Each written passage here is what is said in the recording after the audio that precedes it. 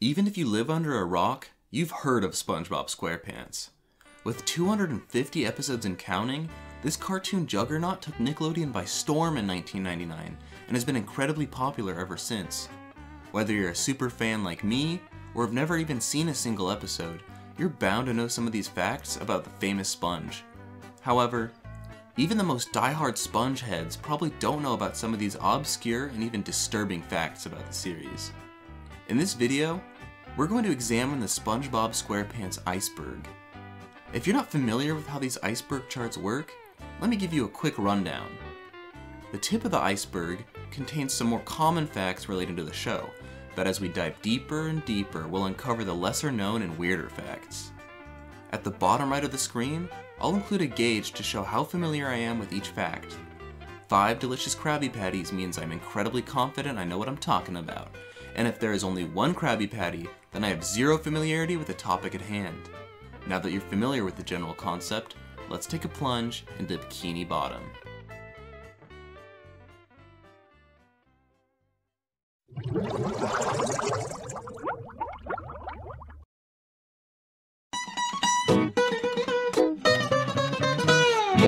SpongeBob.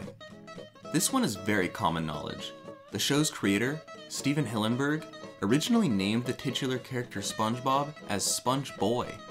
However, he had to change it due to SpongeBob being previously copyrighted by a pre-existing Sponge product. Nuclear fallout. Bikini Bottom, the city that the show takes place in, actually owes its real-life origins to the real-life Bikini Atoll, a region in the Pacific Ocean. In the 1940s, this was a nuclear bomb testing site for the United Nations. Testing stopped shortly after it was realized that radiation from the dropped bombs had noticeably affected the marine life in the region. Marine biology origins. Before getting his start in the entertainment industry, Stephen Hillenburg was actually a marine biologist located in Southern California. He began creating educational comics teaching basic marine biology facts, which eventually evolved into the show we now know and love. Patrick's parents. In the season 2 episode, I'm With Stupid, it is revealed that Patrick has 4 parents, breaking the norms of the nuclear family and implying his parents were swingers in the past. Because this episode aired in 2001, just 1 year prior to the Children's Media Act of 2002, the showrunners were able to get away with this risque innuendo. Secret formula recipe. In the season 7 episode, The Great Patty Caper, it is revealed that the ingredients for the Krabby Patty secret formula are chum, flour, salt, barnacle shavings, and turmeric. While it does not specify how much of each ingredient is necessary to craft the delicious burger, I encourage any chefs at home to give it a shot. The ugly theory. The popular phrase, "I'm ugly and I'm proud," was shouted by SpongeBob in the season 2 episode, Something Smells. This quote has been analyzed to have a double meaning that implies SpongeBob is not actually ugly, but coming out as gay. The showrunners have actually deconfirmed this theory, but it is still nice to think that SpongeBob is in fact an ally. Lifeless denizens. This is a direct quote from the IGN review of the 2020 game, SpongeBob Battle for Bikini Bottom Rehydrated. The reviewer described the game's NPCs to be, quote, lifeless denizens, unquote. This is definitely one of the more well-known facts about the franchise, and I'm not even sure why it mentions a merit on this list. Mr. Krabs' accent. Fans have long speculated the real-world origin of Mr. Krabs' very distinct accent. In a 2005 interview with the character's voice actor, Clancy Brown, all he had to say in response to the questioning of its origin was, "It's not inspired by the native Pacific Islander tongue, but it's also not based on that."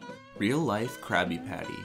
This is likely referencing an incident in 2011 in which a family-owned restaurant in Florida was sued by Viacom Entertainment for selling an item on their menu called the Krabby Patty. Either that, or this is just a reference to the realistic Krabby Patty depicted in Help Wanted, the pilot episode of the show.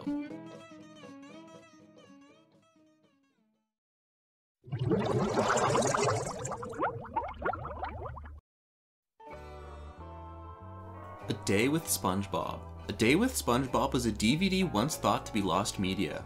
Very little information was known about it, but several Nickelodeon forum users had claimed to have seen it being sold in Walmarts from around 2008 to 2009. For years, little was known about it except for pictures of the DVD, featuring a picture of a boy posing in front of an inaccurate depiction of SpongeBob's iconic pineapple. However, in 2017, A copy was finally uploaded online to the disappointment of fans, who discovered it was a fan-made DVD placed in stores and was not officially licensed. Imagination Lost Frame. In the Season 3 episode Idiot Box, the 108th frame is inexplicably missing from the episode. Later airings and DVD releases would fix this error. The frame itself is rather insignificant, but this is a pretty cool fact to know offhand in my opinion. Gold doubloons. Again, I'm not sure why this is on the list, as this is a very common piece of knowledge due to the memes that have spawned from it over the years. The Season 2 episode, Gary Takes a Bath, sees SpongeBob trying to convince Gary to take the titular bath by offering him 2 bars of soap he calls gold doubloons. He then warns Gary not to drop them, which is a reference to how slippery soap bars can be when wet. Alarm clock malfunctions. This refers to the alarm clock sold to go along with the Season 1 episode, Ripped Pants. I actually owned one of these as a child, and I can confirm that they are notorious for breaking after just a couple years. While mine stopped working when the batteries died, there are even some accounts of these making hypnotic, droning noises rather than the song it's supposed to produce. This is one of the most infamous accounts of planned obsolescence. Simpsons Bob. In 2014, it was teased by the Simpsons show-running staff that there would be a crossover episode titled Simpsons Bob. While many fans were both excited and concerned at first, this turned out to just be an elaborate April Fool's joke. The Perfect Run. Although I am no longer a speedrunner myself, I am very invested in the speedrunning community. The Perfect Run refers to a 1 hour and 10-second completion of the SpongeBob SquarePants movie game for the Game Boy Advance. It is theorized to be possible, but it has never been achieved in actuality. There is a $2,000 bounty out on achieving this world record time if you're interested in pursuing it, so start your engines. Pink. This alludes to the legendarily poor performance of the song We've Got Scurvy in the SpongeBob extended episode Truth or Square. I'd rather not dwell on this one as it gives me secondhand embarrassment every time I think of it. Next. Camp Coral Beta. The up-and-coming spin-off show, Camp Coral, recently released an unpolished trailer on the official Nickelodeon Twitter. Fans mocked it and had a lot of backlash until showrunners stated that this was unfinished footage that was never meant to be seen by the public eye. It's an unfortunate start to what seems to be a very promising sequel show.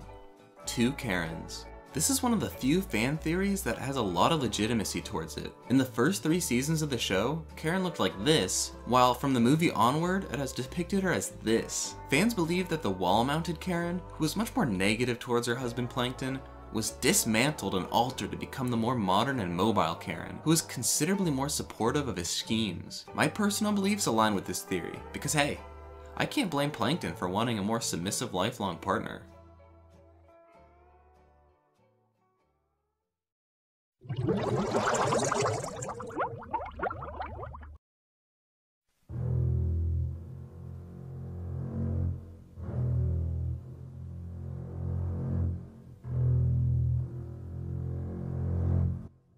Squidward's Suicide. This is officially the first creepypasta to creep its way onto the chart. It's rather well known at this point, but Squidward's suicide is a mostly deconfirmed myth about the showrunners being shocked as Squidward inexplicably committed suicide in an episode nobody even wrote or animated. It's full of hyper-realistic blood and graphic imagery, basically all the embarrassing aspects of a creepypasta, unless it's true. KCA Ballot Scandal. This is most definitely talking about the 2007 Kids' Choice Awards Best Show of the Year being awarded to the Fairly Odd Parents. Many have speculated that this year's winner was rigged, but it could just be us spongeheads being sad we lost another chance at sweet, sweet victory. Ink deficiency. For whatever reason, Squidward has not been shown to ink in an episode since 2012. His last depicted inking was in the Season 9 episode, Krabby Come Down, in which he inks so much it filled the entire screen, leaving SpongeBob and Pat gagging. Perhaps the network asked the showrunners to lessen the ink after this moment, or perhaps Squidward may have pulled something in the process and tore his ink sac. Hashtag Save SpongeBob. This was a popular hashtag that was constantly reposted on social media around 2014. It was rumored that the show was going to be cancelled and that spreading this message was the only way to prevent Nickelodeon from pulling the plug. This, of course, was never actually the case, and if you fell for it, you should be grounded. The Perfume Aisle. The Perfume Aisle, which is a gag from the Season 2 episode Shanghai, actually has a very dark history behind it. The footage for the segment was shot in a Macy's department store, and in 2015, that very store was closed due to the substantially decreasing sales that particular location had. The Sandy Retcon. Episodes airing after season 10 have featured Sandy with a slightly more modest bikini under her deep sea suit. This has always felt disingenuous, as Sandy was known for being the perfect balance of brains and beauty. Fans of the show are left clamoring for a return to her previously skimpy swimwear. Larry and Pearl's routine. This is the first part of the chart that I am left completely clueless on. Not only do I have no idea what this is in reference to, but I can't find anything online either. Make sure to correct me in the comments because this one has totally gone over my head. Good God. Chapped lips. The fan favorite season 4 episode, Karate Island, contains a very disturbing segment in which the character Lip Service suffers from ironically severe chapped lips. This was a major factor in the creation of the SpongeBob fetish sub-fandom, and if you've never seen this side of the community, perhaps you're best to remain ignorant. Deep Trilogy. The Deep Trilogy is the name of a cancelled series of 3-hour-long TV specials teased in early 2018. While little is known about the content of these episodes themselves, it apparently went through development before being ultimately scrapped. All that remains is the singular promotional image that was posted on the official Plankton Facebook fan page. Hostage theory. I unfortunately cannot talk about this one because my fan base is primarily children and this is a very adult topic. But needless to say, it's very interesting. Make sure to look this one up if you're at least 18 or being monitored by a legal guardian.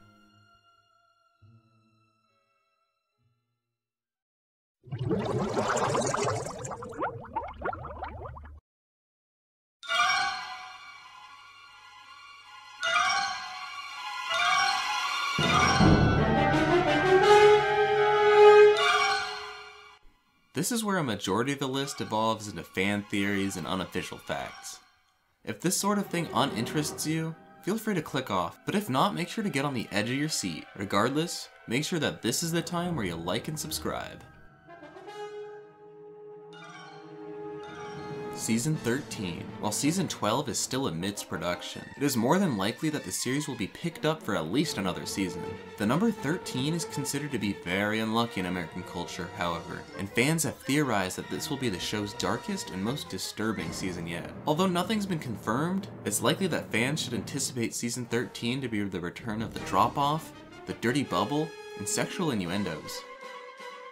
Harold the Womanizer. Throughout the show's run, the background character Harold is often seen in the presence of many a different female fish, all of them pearls of the deep. While most theorize Harold to be a player or even an adulterer, I've always had my own theory that he could be a deep-sea prostitute. There's nothing wrong with sex work, and Bikini Bottom is a thriving ecosystem.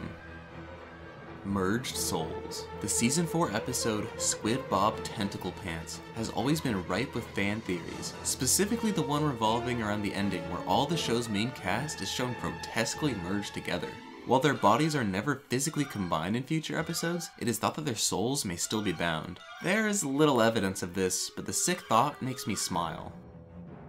Black Trick Civil War. The animation error seen in the Season 11 episode, A Chummy Tumble, has caused somewhat of a civil war in the fandom. The error in question depicts Patrick miscolored in the background of a random shot. Fans constantly argue over whether to call this character Black Trick, Negapat, and Shadow Star. Personally, I will not be picking a side in this video to avoid the hatred in the comments. Naked parodies. Let's just say that even SpongeBob, a children's show, is not safe from parodies in the adult film business. I'm gonna keep this one brief, but if you're curious, Google SpongeBob SquareNuts on a school computer with safe search turned off. Drugs. If you've seen this Iceberg chart posted prior, you'll notice drugs is not on any of them. I added this here just to remind my viewers to steer clear of drug abuse. I've lost many close friends to the cruel hands of evil drugs. Remember, only a sober sponge can soak up puddles.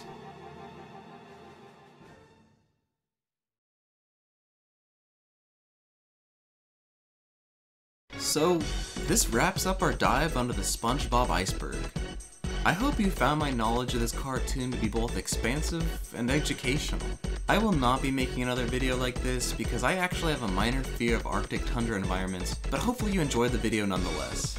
If you need me, I'll be at the sunny coastline trying to find a sandy cheeks of my own.